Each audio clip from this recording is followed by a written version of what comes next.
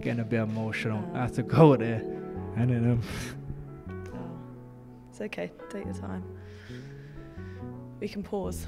Come back to it. Sorry. Hey. Charlotte Daly with Mailsport Boxing. I'm joined by the one and only Ben Whittaker. Thank you so much for inviting us into your gym. How are you doing? all good, you know. Just finished sparring, then a lot of talking and stuff like that. But it's part of the lifestyle now. But I'm all good, thank you very much. Well, that's exactly it. Part of the lifestyle now. You have turned into this global celebrity. You've got 1 million followers on Instagram. But before we talk about that aspect, we want to know about Ben the guy, all behind the scenes of this global superstar. So I guess my first question is, where did it all start? Why boxing? Yeah, that's a good question, really, because I would have liked to have been a footballer, if I'm being honest, but I got 2 left feet. Then my mum put me into ballet. I was stomping out the place, getting into trouble, so I got asked politely to, can you go somewhere else? Then I tried swimming. You start drowning and stuff, so I was like, what am I good at? So my dad took me down to boxing because I was, as a little kid, diagnosed with ADHD, bouncing off the walls. And I actually went down there for some discipline. But to impress my dad, I signed up myself, came home and said, I'm fighting Sunday. My dad said, what? I don't think you're ready. Had my first fight. Next thing you know, my dad said, you good? We're taking this serious. And we haven't looked back since, so it was a blessing. You said there about wanting to be a footballer. Now, I heard you did have a few games. A couple of red cards, I'm hearing. For did you hear that? Yeah, just rumours around the block. It must spread around, yeah. You know, a couple cup finals. What sort of trouble were you doing? What was going on? It was like, you know, you just talk a bit of rubbish to the guys. It gets a bit heated, you snap them and stuff. But I didn't know back then you had to pay for the cards. Do you know what I mean? So when we started racking up a fine, my dad said, you ain't playing no more. You know what I mean? Yeah, exactly. You got to pay the subs and then fines with the red cards. So we just got into boxing, and it's been good. It grounded me, kept me humble. If you got out of line, you got hit with a jab in your nose, and it makes you think, okay, this is serious. So it's good for kids to get into, to burn off energy and stuff like that. So it was good for me. Well, your dad had a big influence on you, but before we talk about him, you said that your mum brought you to ballet and dancing. Now, did she want you to be involved in boxing? And do you think that kind of ballet and dancing helped with your footwork and things like that in the ring? Something like that. You know, when I boxed, I got twinkle toes, so I got to thank the mum for putting me into ballet and dance and things like that. But honestly, when I came back and told her I was boxing, there's nothing. Even now, she don't like it. You know, it's changed my life and it's opened up doors for me. But I don't think any mother likes to see the son getting hit, which I try not to. But yeah, she didn't like it. She said, can't you do something else? But she saw the dedication. She seen how serious I was about it. So as a mother can, she tried to believe in me the most, cook my meals, look after me like a mum should. And she got my support in different ways. So I actually went to a fight, and it was one of Joe Cordina's fights, and his mum was sat almost next to me, and she spent the entire time looking at the ground because she couldn't watch her son in the ring being punched. Does your mum come to the fights? Can she watch you, or is it a case of, I'm going to watch the highlights afterwards? Yeah. So, well, there's one little story. Went to Liverpool in the national championships, and I actually gave the kid a standing count. And my mum, bless her, thought it was me.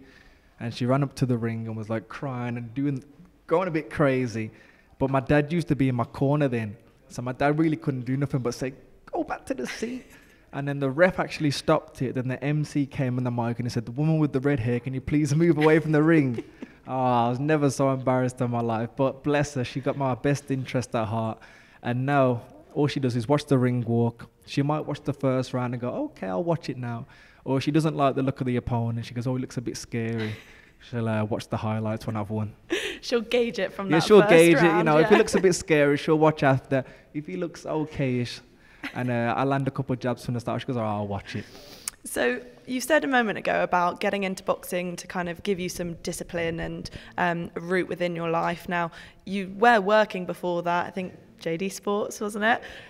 Got sacked, am I right? Sadly. So what was the reason? You said about your ADHD diagnosis. Did you just find it hard to concentrate? Was it wanting to be, you know, out and about active, and it was kind of pinning you down? What was the reason? Yeah, there's many things. I can't really put my finger on it. But yeah, so I had 2 jobs. I got kicked out of school, like I said, for the ADHD. I wasn't like a naughty kid, but if it was quiet, I had to do something. I had to make people laugh or something like that. There was like little situations where I couldn't read the best, so to stop the embarrassment, I'd mess around, things like that, like a kid would. And then my dad said, you need to do some of that with your boxing because you're not making money now, so try and go to JD. Went to JD. My social skills was terrible. I couldn't really speak to people. I know you wouldn't believe it with the ring walks and stuff, but yeah, my social skills wasn't the best. So I hid into the toilet over the walkie-talkie. Whittaker, where are you? Where are you? Got caught on my phone, got sacked. And then my dad said, all right, then I'll get you another job. Worked at my local football team, Wolverhampton Wanderers. And funny little story, they said to me is, you can't eat in front of the fans. Right. I was like, okay. So they used to give you these meal vouchers, but you can't eat in front of the fans. So me thinking I'm clever, I said, all right then. So I used to tap my co-worker and say, it's food time. I'd go and get my little pucker pie, my Coca-Cola, and sit in the toilet and eat it. You know, not the cleanest, but I had to get it done. And I got caught twice, and they just said, hand me a jacket, that's it. Went home. Luckily enough, a week after that, I got called onto the GB team, and I was like, oh, well, you know, God's plan, I guess. It worked out. And then I got onto the Great Britain team. They sat us down and said, one of you guys here in the next 4 to 5 years will be an Olympian. And I was one of those guys. So there you go. What was GB like? Because I know I've spoken to people before and they have very different views on it. Some people loved it. Some people didn't like it at all. What kind of side of the fence do you sit on? Ooh, for me, it was 50-50. Firstly, you have to think, you're getting paid for something you do for free. You get to travel the world, do new people, get different styles. It's something that I'd never change in my life, but you have to think from a young age, you're away from your family every single week. You're just isolated in a house all the time, but it's part of the journey as well. For me, I had nothing else going on in my life, so that really made a big difference in my life. Being able to train 24/7, being able to be with a team that can help you with your nutrition, get you in a routine of running in the morning. So for me, even though it was a bit like a prison, it was kind of what I needed right there, and it was discipline in it. It changed my life. And do you think that kind of forges the mental strength that you need in boxing? The fact that you're away from your family, you're getting into the routine, it's the hard, long hours. Do you think that then that helps when you transition into the pro game where you don't necessarily have as many people forcing you or pushing you down that route? Yeah, I think that's kind of where people do get found out in the professional game. Since a young boy, when I made the decision to become a boxer, I think discipline was the main thing for me. People see my skills, but they don't really know how hard I work. And on GB, you kind of mummified, if that makes sense. The coaches will get you up. They'll take you to the tournaments. They will make sure the food's there.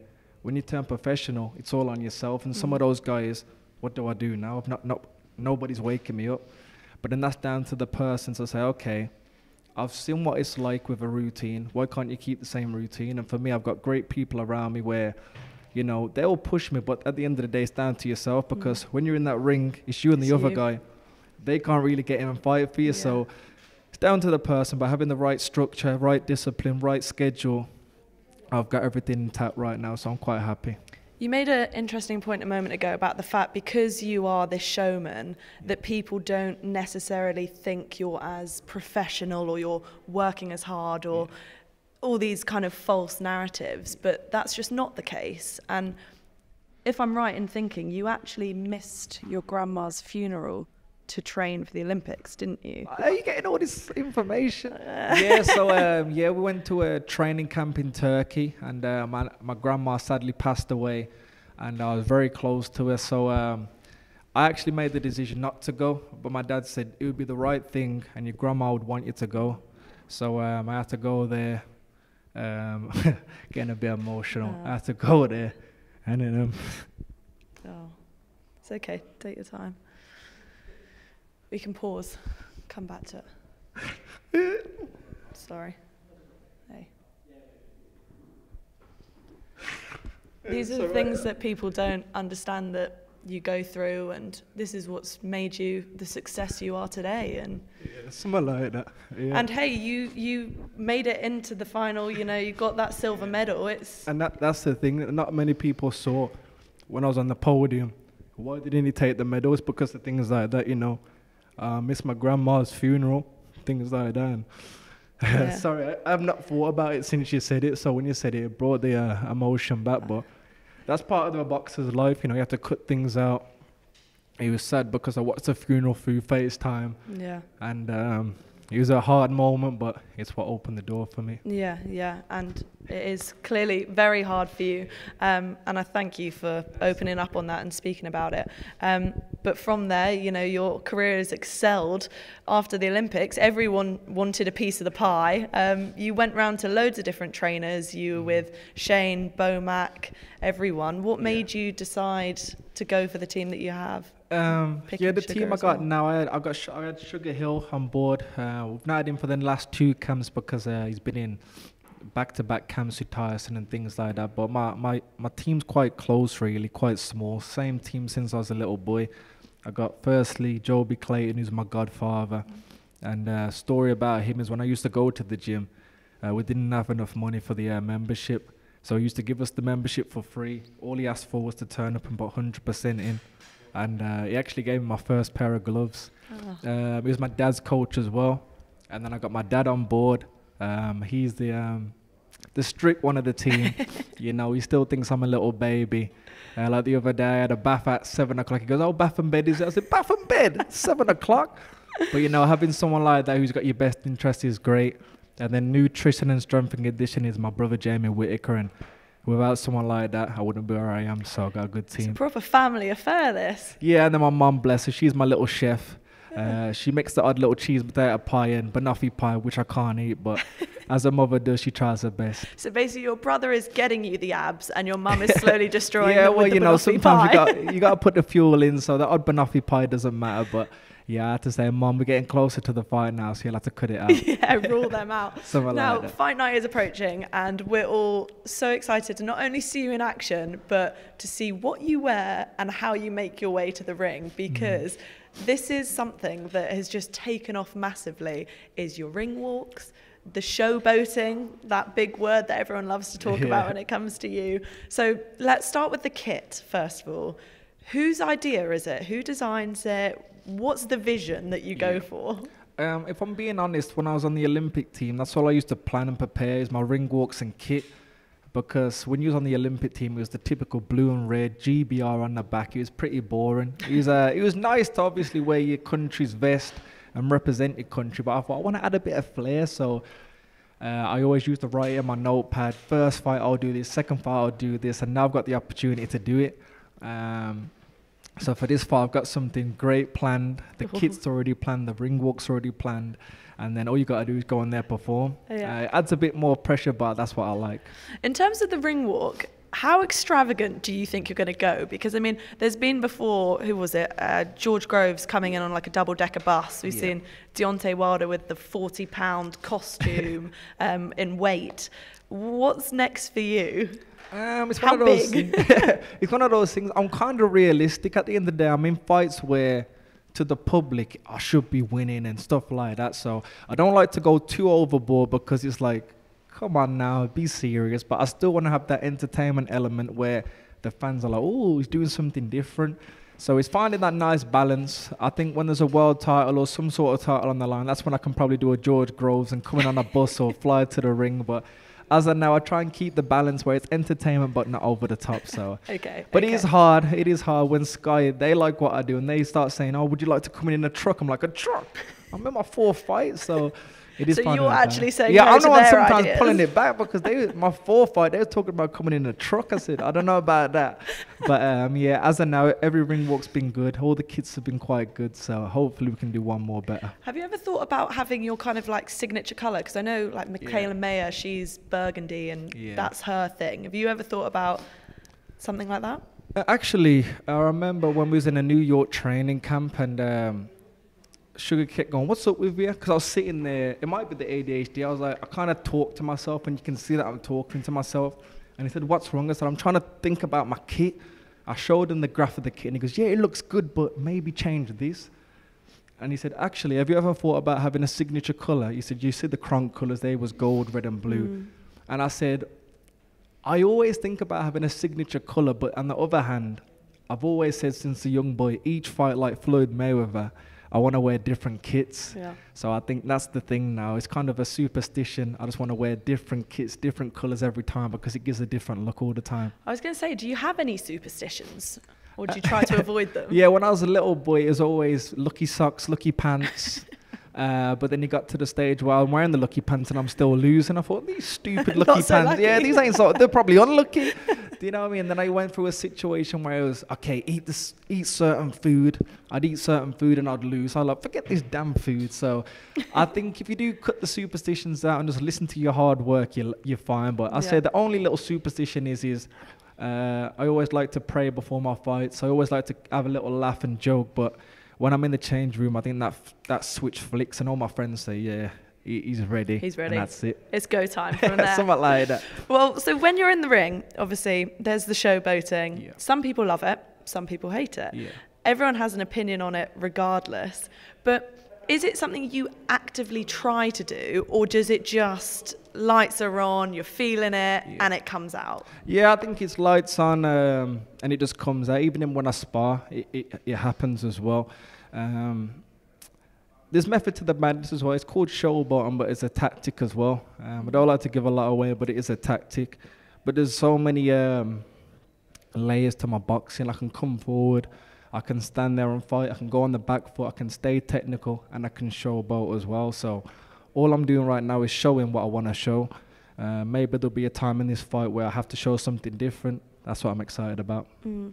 That's what I was going to ask. Moving forward and the more you progress, do you think that level of showboating will continue? Is that something that is now just innate within you, that you're going to keep doing it regardless of who you're against? Yeah, I think there'll always be a time in a fight where it will happen, but like I said, there's a game plan A, game plan B, game plan C, and I think that's what the great fighters do. They can always change or adapt to what's in front of them, and that's what I do as well. As of now, it's working, it's a tactic, and like I said, there might be a time when it don't work. I go, okay, that's not working, try this, and then that works, and then I can come back to the showboating. So that's what I'm excited to see, and that's what my career is about. It's about gradual step-ups, different styles, and then when you get to the world titles, then I can really start doing it then as well. Did you ever kind of pick it up off someone else? Was it, because I know obviously Prince Nassim was obviously known for that side of it. Was it from watching people like him that you thought, that's pretty cool, I want to be that sort of showman? Truthfully, no, if I'm honest. When you watch my first actual fights, I did the odd little silly little alley shuffle or whatnot, but I was actually very, very technical. But I was always out of shape. You know, I was one of those kids, just turn up and fight. And then the more I enjoyed the sport, the more I watched the sport, the more I got fitter. The fights just got easy. And then I just got into a style where I'd do different things. My athleticism came out. And then out of nowhere, I'm the boxer I am now. So it just kind of grew in me. Yeah. And I think, maybe watching a bit of anime, I became a little anime boxer in there. And that's what it was. Yeah, exactly. So I think it was not the boxers, more anime stuff like that. I was having fun in there, trying crazy things, and it works. Well, okay, other than anime, who were your boxing idols then? If it wasn't Prince Nassim and people like that, who did you kind of look up to? Well, I remember years and years ago, went down for a little caravan holiday down in Devon, and it was actually the year of Amir Khan's Olympics.